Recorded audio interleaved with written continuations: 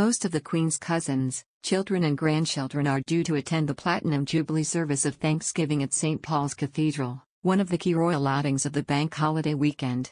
The monarch, 96, has had to cancel her attendance at the last minute, with Buckingham Palace saying, taking into account the journey and activity required to participate in tomorrow's national service of Thanksgiving at St. Paul's Cathedral, Her Majesty with great reluctance has concluded that she will not attend. In a statement, Buckingham Palace added the Queen greatly enjoyed her birthday parade and fly past in London. She is believed to have experienced episodic mobility issues during today's celebrations. It is understood the decision was considered regrettable but sensible due to the demands tomorrow's service would require. Yet, she will attend a beacon lighting event at Windsor Castle this evening, the palace confirmed. It is not yet clear whether the announcement will more widely impact the 4-day schedule of Jubilee events. The news follows a series of health hiccups which became known to the public in October, when the monarch spent a night in hospital. Later, she had to cancel her attendance at a series of engagements, including the COP26 Climate Change Summit in Glasgow as well as at the Festival of Remembrance and the Remembrance Sunday Cenotaph service after spraining her back. Then, a positive COVID test that was said to have left her feeling frail sparked concern among royal watchers.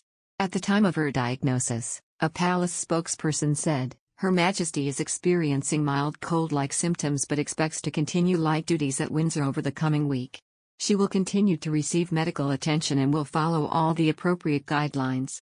The Queen's pullback from tomorrow's service has not been the only one. Earlier, Buckingham Palace said the Duke of York has tested positive for coronavirus and will no longer attend the event. He was set to make an appearance at what would have been the largest gathering of the royal family since the wedding of the Duke and Duchess of Sussex in 2018. It was also due to be the only official Platinum Jubilee event Prince Andrew would attend. A palace spokesperson said, after undertaking a routine test, the Duke has tested positive for COVID and with regret will no longer be attending tomorrow's service. Charles will officially represent the monarch as key workers, charity volunteers and members of the armed forces will celebrate at a Thanksgiving service. More than 400 people, who have been making a difference either nationally or locally, will be among the guests at St. Paul's Cathedral tomorrow. They will join members of the royal family, but those hoping to get a view of the Queen will be disappointed, as she pulled out having experienced some discomfort during Thursday's events.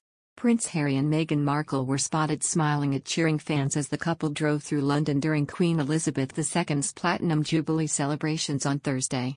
However, reports have now stated that the Duke and Duchess of Sussex are also expected to make an appearance at the national service of Thanksgiving to celebrate the Platinum Jubilee, which will be held at 11:30 a.m. today. The service will include Bible readings, prayers and congregational hymns to recognize and give thanks for the Queen's reign, faith and lifetime of service. Royal author Omid Scobie wrote on Twitter confirming the appearance. Details below on tomorrow's #Platinum Jubilee Thanksgiving service at St. Paul's Cathedral. The service, which I'm told the Sussexes will be attending, includes Bible readings, prayers and hymns, to recognize and give thanks for the Queen's reign, faith and lifetime of service. The Duke and Duchess made a brief appearance during the Platinum Jubilee on Thursday morning when they watched the Trooping the Colours parade from the Major General's office.